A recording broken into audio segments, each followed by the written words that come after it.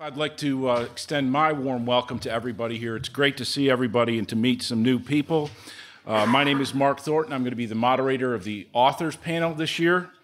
And it's my pleasure to introduce Patrick Newman, a multi-time Summer Fellow, and he's going to tell us a little bit about what he's found in the Rothbard archives.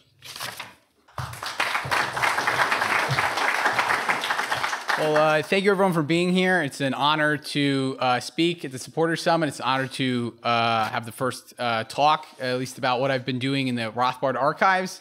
So as the authors panel, I'm going to be talking about two books that I'm not actually the author of, but I've edited. And they're both two books of Murray Rothbard's that have been published after his death on books that he never finished, or one book that he actually completely finished. So the first book I'll be talking about briefly is Rothbard's The Progressive Era, which came out with the Mises Institute in the fall of 2017.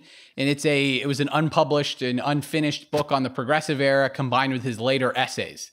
So it has a complete, sort of his overarching analysis of the Progressive Era. And you can buy that downstairs now. And then the second book I'll be talking about, which is something I'm currently working on, is Rothbard's fifth volume of Conceived in Liberty. If you'd like, you can buy the complete 4-volume book, this very fat book that, can almost be used as a weapon, to sort of bludgeon someone. It's over, it's thousands of pages. Believe it or not, there's actually another 300 pages to go on that. So I'll be talking about that in a second. So, the man keeps on writing. He has an enormous amount of publications well after his death. And I think that really just highlights his enormous output in his intellect and all of his various research interests. So the first book, as Dr. Thornton mentioned, I was a Mises Fellow multiple years. And some of the things that I've worked on while I was a Mises Fellow was in the Rothbard archives. Which I can really only, I highly encourage you to visit the archives upstairs. In fact, you can actually see some of Rothbard's handwritten pages for the fifth volume of Conceived in Liberty, which I'll be talking about.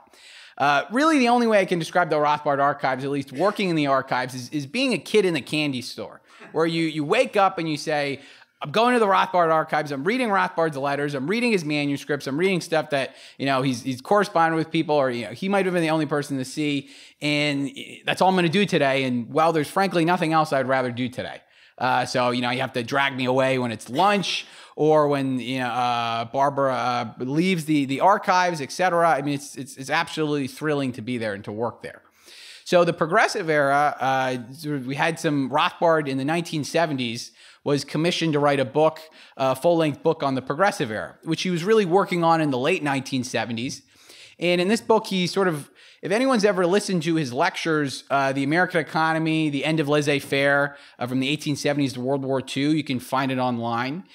He really basically just goes through, it's his analysis of that period in a book. So he starts from the railroad interventions of the 1860s to the Interstate Commerce Commission, to the merger movement, up to the end of the fall of the laissez-faire Grover Cleveland Democrats in 1896, and through the Theodore Roosevelt administration. And he never finished the book, but he did sort of informally finish it by writing essays on material he wanted to cover, such as World War I, the Federal Reserve, the welfare state, etc. So this book, the completed book, has his published, the manuscript, 9 chapters, as well as 6 later essays, so sort of 15 chapters in total, along with an editor's introduction. And it sort of goes through his overarching analysis of the Progressive Era. So if you want to get an understanding of, okay, how the government, sort of from a relatively minimal government in the 19th century, moved to the heavily interventionist government of today, highly recommend you read the book. And the traditional analysis of the Progressive Era is that, well, it's a period of the sort of enlightened, reformers, the Paul Krugmans, the Elizabeth Warrens of the day, the public interest that had the right ideas in mind, and then there were it was just the entrenched businesses, the selfish interests, they fought them. Rothbard's analysis, it's really the regressive era. It's a return of sort of the mercantilism of before, where actually it was really more of special interests, bureaucracies looking to enhance their own power, large businesses trying to shackle their smaller competitors, etc. So I would tell you more about it, but if I tell you too much, then no one's going to buy the book. So I have to at least leave a little bit hanging. Now, the project I'm currently working on is, as I mentioned, the 5th volume of Conceived in Liberty. So Rothbard wrote 4 volumes on colonial America, from basically the founding of Jamestown at the early 1600s, 1607, all the way to the end of the American Revolution. He sort of ends at 1784. He had an unpublished 5th volume that dealt with the Constitution, sort of his concluding volume of this period. So he was going to talk about the economy in the 1780s under the relatively decentralized Articles of Confederation. And then he would go through the Constitutional Convention and then the ratifying process of the Constitution, as well as the ratifying process of the Bill of Rights. So Rothbard considered the American Revolution to sort of be this, this radical movement. It was sort of libertarian, and it was this large impulse. It was sort of, one of the, you could say he said, the just wars. The Constitution, though sometimes it's very revered by libertarians, Rothbard had a very different interpretation. He said it was sort of a conservative counter-revolution, as he said, where actually it was the Articles of Confederation, they were too decentralized. There was basically, in a sense, he said, a coup to have by the nationalist forces, so guys like James Madison, Alexander Hamilton, etc., who wanted to install a stronger government that would allow for uniform tariffs, would allow for essential taxing power, to assume the public debt occurred after the Revolutionary War, etc. So this is a period that not a lot of people talk about. When you read in your American history textbooks, they kind of say, all right, you had the American Revolution and then the 1780s, and there were some kind of problems. So then, here we are, we're at the Constitution, 1789, George Washington's elected president, and then here we go. Rothbard sort of says, well, hold on, we have to analyze how we actually got there. And it's a really fascinating analysis of the era. He wrote it in the 1960s. He was originally commissioned to write a multi-volume American history work from a libertarian perspective. So I guess in classic Rothbard fashion, he wrote this massive book on economics, and then that was in the 50s, and in the 60s, he's going to kind of switch gears a little bit. And it was originally supposed to be 3 volumes covering basically all of American history up to 1960, roughly.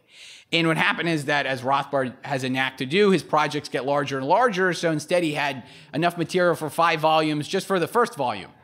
And so what happened was he would handwrite the volumes, and then he would dictate them onto a recording machine. And as time went on, he first wanted to get the first 4 volumes out. He wanted to publish them. And the recording machine basically got more and more outdated until in the end it was sort of broken by, say, 1980, and he just had a massive stack of this handwritten volume of about 500 pages of actually handwriting things with block quotes, with citations and everything. So I don't even know, his hand must have just been burning at that point. I don't know how he did it. And the problem is, and if you don't take my word for it, please either look at his books and read his marginalia or go upstairs. His handwriting is very, very hard to read. Okay, I almost felt as though I was dealing with one of the founding fathers in the way they would write the cursive, very flowing and all this stuff. And you look at the pages, I almost felt this was the Declaration of Independence. But so over the summer, I was able to basically decipher Rothbard's handwriting. And a lot of people say sometimes that, you hear about textual exegesis, like what do the words mean? Well, I was actually doing a literal text exegesis, like what are the words? Like not like what do they mean, but what are the words? What did he write? And so I was able to basically work on that over the summer. And my goal is I would like to have the book. The 4th volume of Conceived in Liberty was published in 1979, so the American Revolution. And I think it would be really great to have the 5th volume come out in 2019. It was only about a 40-year delay, but it's roughly 40-year anniversary, somewhere around then. I think it would be really good. It's a great analysis of a period that doesn't get a whole lot of just sort of discussion. And I think it really has a great example. The Constitution was not a voluntary social contract. This is something Rothbard tries to get through. Rothbard has this theory the states are coercive. There's a conquest theory of the state, and we're all familiar with that. And he really tries to go through the Constitution was a coup. It wasn't sort of a fair election. The majority of the people did not support it. The Federalists used an enormous amount of propaganda. They had control of all the newspapers. They had control of Google and Facebook and Twitter. And sorry, that's another thing. I apologize. This is a different time period. But anyway, I'd love to talk more about it. I'll be sort of mentioning more of my work at the Rothbard Archives in my later talk. Be happy to talk about it after. And thank you very much for listening.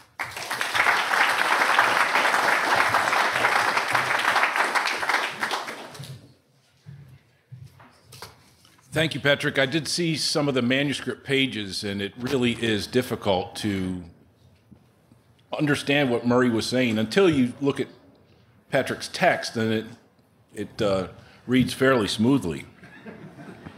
Our next speaker, Connor Boyack, is the author of the Tuttle Twins series, and I've always been an advocate of educating and re-educating people at a very young age, the youngest age possible, and Connor has done a great service for Liberty with his series on the Tuttle Twins, and he's here to speak to us today about his latest, The Tuttle Twins and the Fate of the Future. Connor?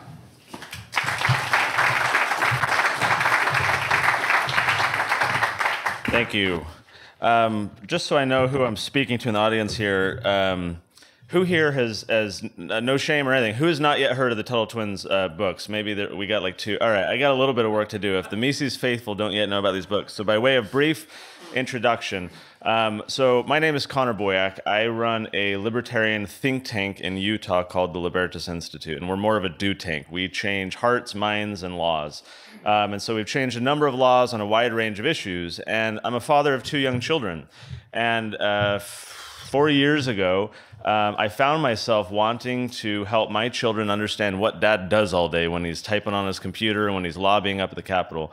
And so like anyone in my position, I went on Amazon and I Googled, libertarian kids books. And sadly, there were no results. There was a little stuff about the Constitution. There was some random coloring books, but there was really nothing to serve this market for children to help them understand the ideas of a free society. So I spent about a week being bummed, and then I realized, you dolt, you talk about entrepreneurship all the time and filling market voids. Why not actually do that? So I teamed up with a friend of mine who's an illustrator, and we've been going gangbusters ever since. I should mention, actually, it was at Freedom Fest in Vegas, I believe 4 years ago, where we published the first book. So this is The Tuttle Twins Learn About the Law, and this is based on The Law by Frederick Bastiat. So the whole concept of our books is that each book is based on a classic text or essay.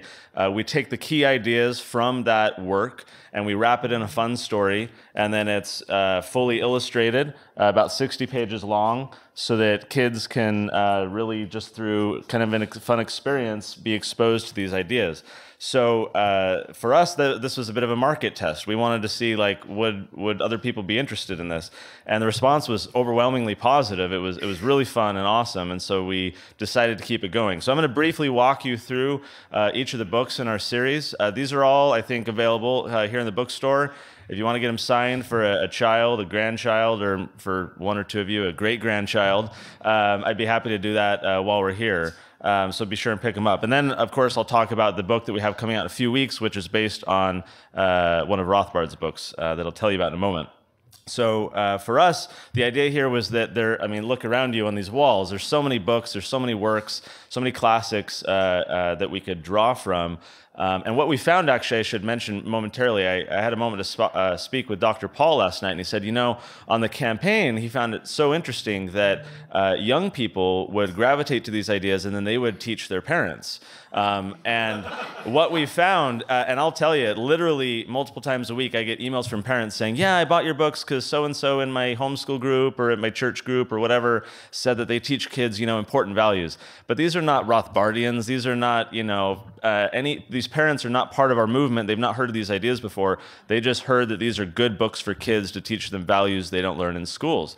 And this happens, I would say easily 75% of our audience are not the faithful among us who are trying to transmit the ideas to the next generation. What happens then is, as Dr. Paul said, these ideas percolate up. All these emails we get from parents say, yeah, my kid asked me why taxation is theft, or why,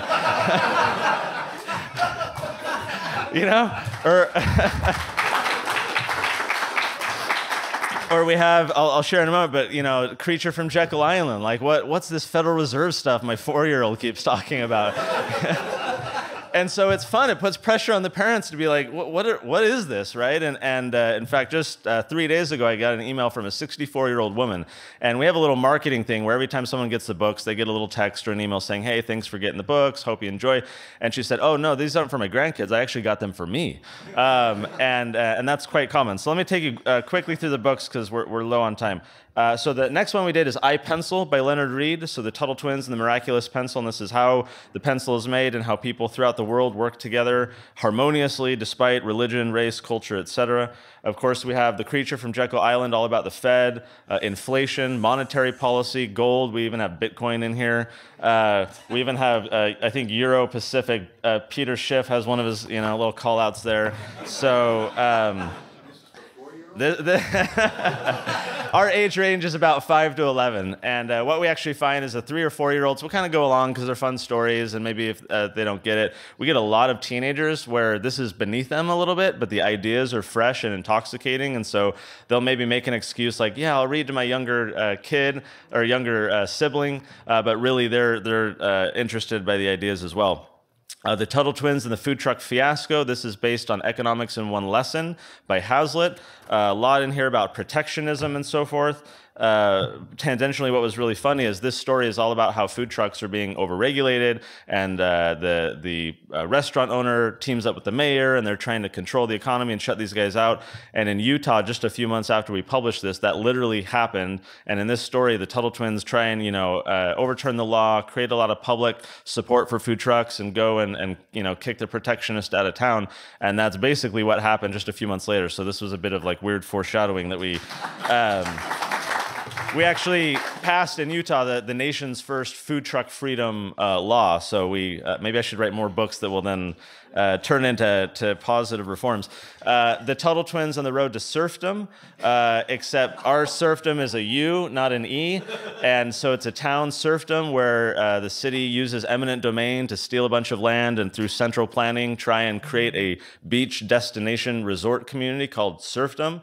And so if you know Ben Swan at all, he makes an appearance in here, so that was a lot of fun. There's so many Easter eggs in here, and really it's only the people in this crowd that would probably be able to identify a lot of these Easter eggs. For example, if you go to the Tuttle Twins Learn About the Law, I would invite you to go open a copy in the bookstore, and I think it's on page 13. They go into the neighbor's house, who's named Fred, after Frederick Bastiat, and he has to, you can't see it, but he has to go fetch a book from his bookshelf.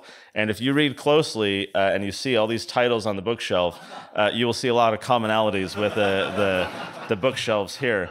The Tuttle Twins and the Golden Rule. So this is based on A Foreign Policy of Freedom by Dr. Paul, all about the non-aggression principle applied to interpersonal relationships for kids to be able to understand why the Golden Rule is actually quite related to some of the broader non-aggression principle and other axioms that we believe in. Ayn Rand makes an appearance. The Tuttle Twins and the Search for Atlas. So this is basically Atlas Shrugged for kids. Yes, we pulled it off. No, there's no objectivism in here. So we had to draw a line, and there's no sex, either.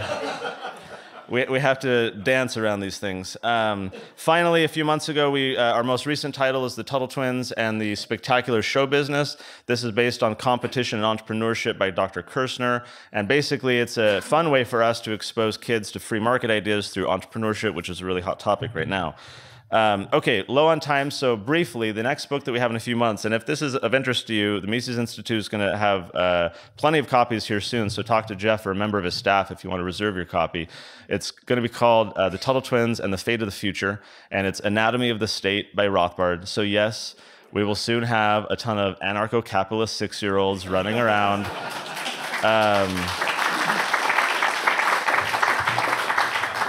we've been accused of propagandizing little children, to which I say I plead guilty. So they've been propagandized in other ways for far too long.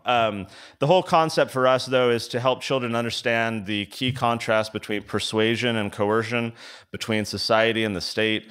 And briefly, the way the story plays out is they have a monthly summer book club with them and their friends. And so each month they do a different topic. It's their turn to pick the topic. They go over to Fred's house and his amazing bookshelf. And lo and behold, they find a copy of Anatomy of the State. And they had just the night before watched a dystopian movie. So they're really worried about the future and oppressive government and the scary story. And at the end of every book club, after they talk about the ideas, they do an activity. And so in this book, the activity is going to be all of the kids with the Legos get to try and build a future that they envision. And while the other kids who are all growing up in statist families are creating centralized, Lego systems of what the world should be like in the future, I'm not going to spoil it right now, but at the end of the story, they use a bit of Legos to creatively come up with a future without the state and what that might look like. I'll briefly mention, just as I close here, so we've sold about 250,000 copies of these books now. They're doing really well. Thank you. And I should mention that this was never a mastermind project. As I said, we kind of stumbled into this, and this is a side project for me. My think tank stuff is what I spend most of my time on. But there's clearly a need for this, and it's only grown, and it's been tremendously humbling to see the response we get from families who can now actually communicate to their children about these ideas rather than waiting until they're college students or adults to talk about these ideas. It's a very effective way to introduce a lot of the concepts that we believe in, so I hope they're useful to you. Please pick up some copies if you don't already have them. Last year, we decided that this wasn't enough. So yes, it's great that we're selling a lot, but there are so many people out there who need to hear these ideas, so many children who need to be exposed to these concepts and at least be made aware of them. So last year, we formed a new nonprofit called the Association for Teaching Kids Economics. We've partnered up with FEE, where they're at kind of a high school college age now. We're working in the K through 8 space. And so we're taking these books, we're building lesson plans around them, and then we're getting them into the schools. Last year, we reached about 20,000 students through this different philanthropic model of getting directly to the classroom, and it's been a tremendous success as a pilot test. So if that is of interest to you and trying to educate kids at all with these ideas, I'd love to talk to you this weekend. I'll be here until tomorrow midday. Very grateful for everything the Mises Institute is doing. They've been tremendous supporters of the book series. If you're not aware of them, I would encourage you to please go pick up some copies, and in a few weeks, stay tuned, and we'll have Rothbard coming out for kids as well. And I thank you very much for your time. Thank you.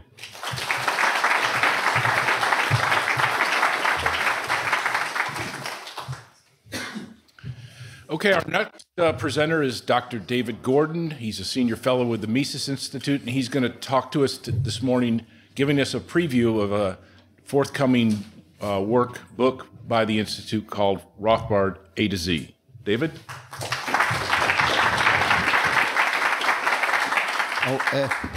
Thank you. I'm very glad to be here at the Mises Institute, but I do feel on this panel, I'm here under false pretenses in that not only am I not the author of Rothbard A to Z, the book consists of quotations from Murray Rothbard, but I'm not even the editor of the book. I have the only connection I have with the book is that I was asked to do an introduction to it, perhaps because Rothbard is the scholar who's influenced me the most in all matters political and economic, and I knew him quite well over many years. What the book Rothbard A to Z consists of, as you will surmise, is a collection of quotations from Murray Rothbard. And the book was sent to the Mises Institute by Edward Fuller. I don't know Mr. Fuller, but he had the idea entirely on his own to do a compilation of quotations from Rothbard, and he simply sent this in to the Institute.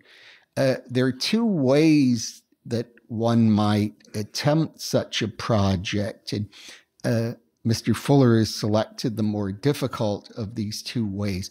One way would be simply to go through Rothbard's works and select particular quotations that were especially sparkling or significant.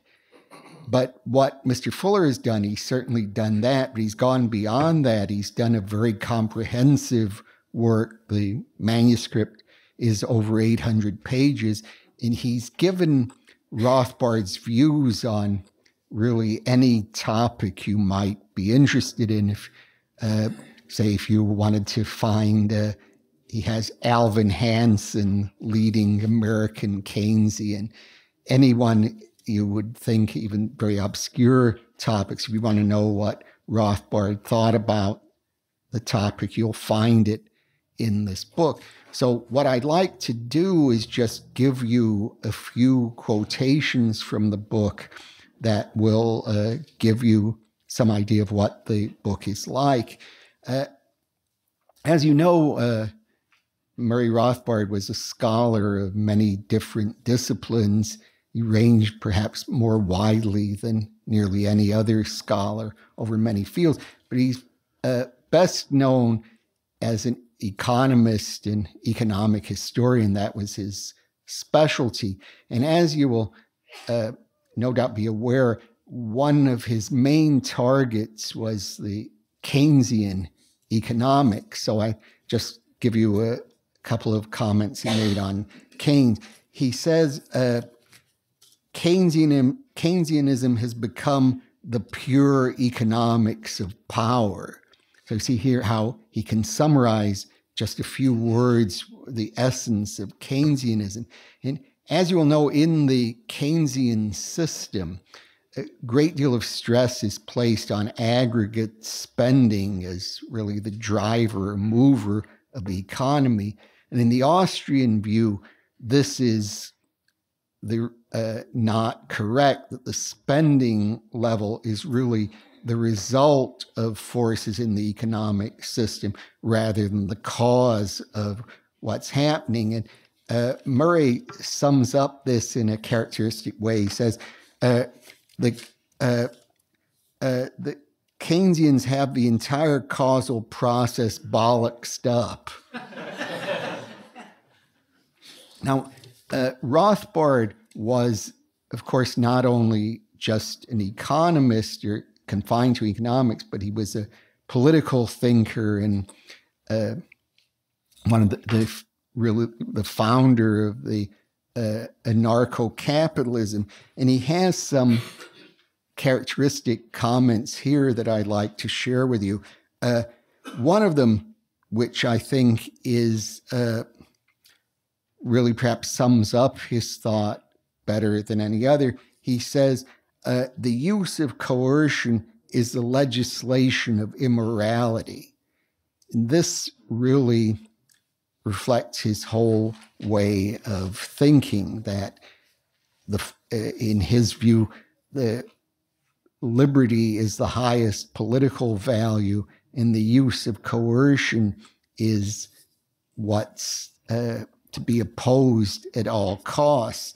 And he says against those who talk about, say, well, even if coercion is bad, we at least have to have government. We can't exist without a government preserving law and order. So although the free market is a good thing as a whole, we need a government to preserve order.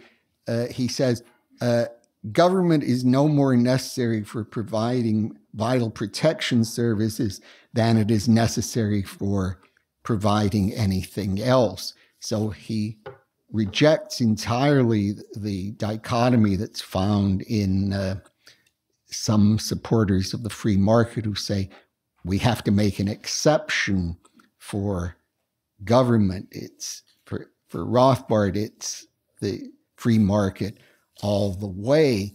And in fact, this is how he became someone who became an anarchist in around 1949 or so, 48, 49, when he was at Columbia University as a graduate student.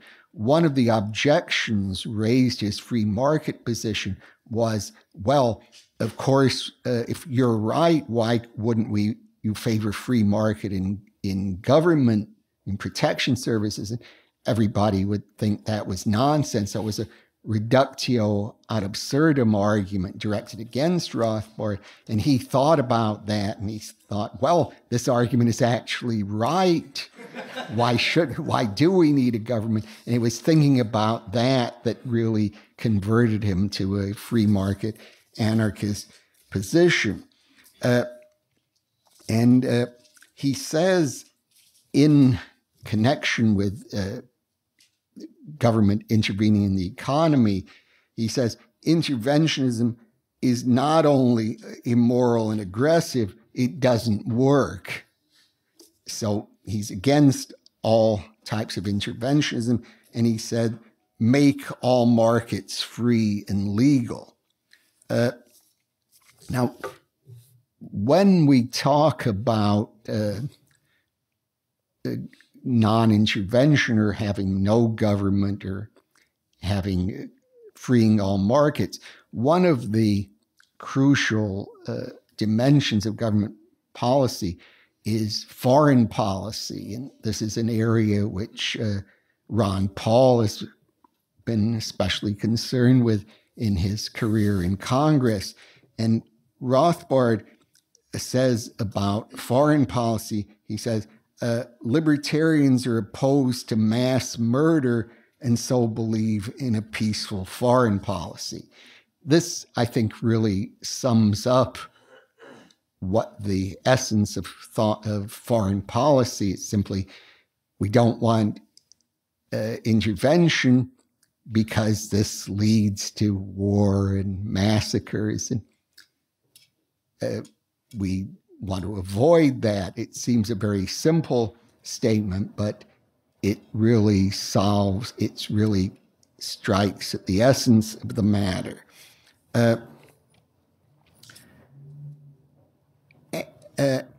As you will know, there's been a controversy in recent libertarianism between so-called left and right libertarians, and there have been various discussions of what sort of social values, if any, libertarians are committed to.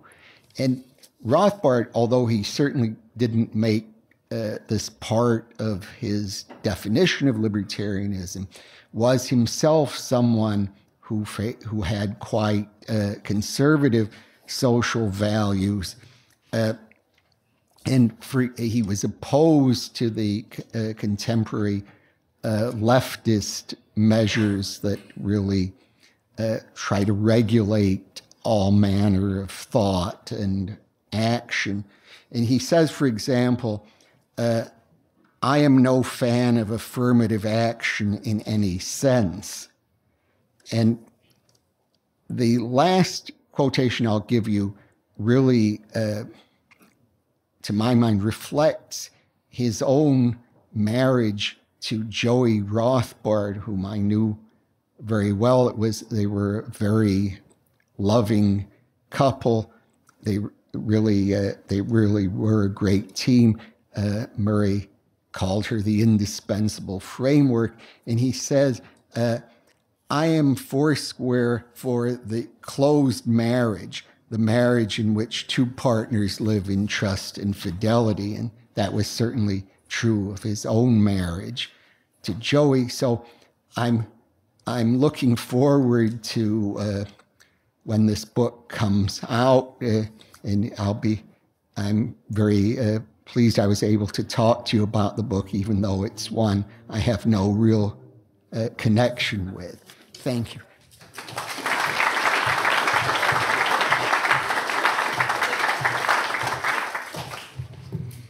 Thank you very much, David. You might be wondering, what in the world is a book of quotes useful for? What is the Institute doing publishing something that otherwise is a coffee table book? Well, I can tell you, I'm the editor of the Quotable Mises, and that's been out for many years now, so I have a lot of experience, a lot of feedback as to exactly how the book is used. The first use that I came to know and have seen many examples of it is students use the quotable Mises to research a particular topic. They'll go to a particular section. They'll read the quotes that we've given amongst many possible other quotes, and then they'll see the references. They'll go online to our website and get a PDF copy of the book and then read that section as part of their research paper, usually college paper. Academics use it in a very similar way.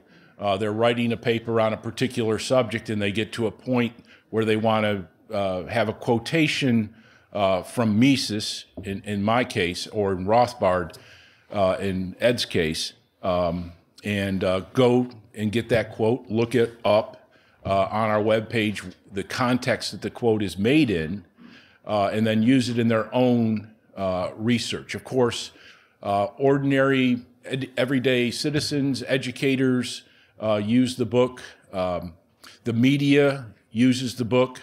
When they want to quote Ludwig von Mises, the quotable Mises is a very handy source for them to go to so they don't have to actually make contact with the Institute and our scholars and so forth. They have an easy access. And then there's the more diabolical use, which I've come to know, that many of you might have engaged in, where you buy the quote, the quotable Mises, and then you surreptitiously put them in your condo rentals at the beach and waiting rooms at the office, just hoping to lure somebody in to reading a couple of quotes of Ludwig von Mises. And they are startling enough that people really pay attention to what they see. So it's a very valuable project. It affects people at all levels, and I encourage you to support that effort.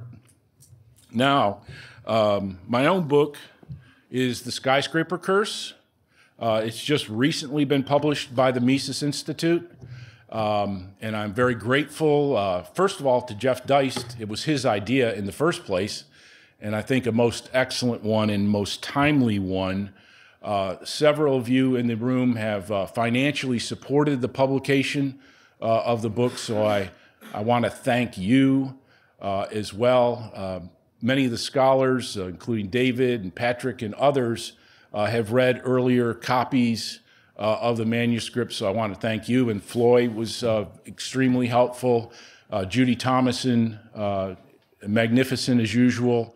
And so a lot of people deserve a lot of credit for bringing this book to fore at this critical time that was discussed by David Stockman yesterday. And finally, Roger Garrison is in the audience. He was a professor of mine in graduate school. And in a very unlikely meeting, I think in the summer of 1981, Roger and I met at a conference, and he's the one that introduced the concept of the Austrian business cycle theory to me. So I just want to lay all the blame there back on Roger. So what is the skyscraper curse? Well, it's the unlikely correlation between the building of the world's tallest skyscraper and an ensuing economic crisis. So it's really the skyscraper index, which was first put forth by Andrew Lawrence, a real estate analyst, in 1999, that I picked up on. It was published in all the financial press, Investors Business Daily, Business Week, Forbes, Fortune, East Asian Review. So it caught a lot of people's attention, but it quickly faded from the scene. Nobody really thought much of it. It was probably like other stock market indexes that come and go, that succeed and then fail. But the skyscraper curse has remained strong. And let me point out to you that it's not the building of the skyscraper that causes the collapse, okay? Now, you might think that point is obvious, but not obvious enough to three economists at Rutgers University who wrote a paper saying skyscraper building does not cause economic crises. And they had all this fancy econometrics and elaborate data sources to say that the skyscraper curse was a farce and that I was making the whole thing up, etc. And then, maybe the pinnacle of my career, the Economist magazine reported in a lengthy editorial about that article, saying that the skyscraper curse was just a fluke and that skyscraper building does not cause economic crises. Well, if they had bothered to read the original paper, which the Economist did cite, they didn't mention my name and they got the date wrong, but they did cite it. But it's fairly obvious that what I say in the paper is that monetary policy at the Federal Reserve, keeping interest rates too low for too long, causes a lot of bad investments, a lot of speculative behavior, and so on that is affiliated with the boom. And at the pinnacle of these major swings, you see the building of the world's tallest building. And that gives several examples of that. The World Trade Center in the early 70s, going back to the Great Depression when you saw the Chrysler Building and the Empire State Building. The record is fairly clear, and I thought the paper was fairly clear. I certainly make it a lot clearer in the book, and as a matter of fact, in the introduction, I bring the reader's attention immediately to these economists at Rutgers University and the Economist magazine. And then I go to proceed to show what the original paper said, which is that the Federal Reserve is causing the boom-bust cycle and these buildings of the world record skyscrapers. So I want to thank everybody that was involved in the project and who supported the project. I'm very grateful, and we're very happy that the book has been able to come out at this critical time. Thank you.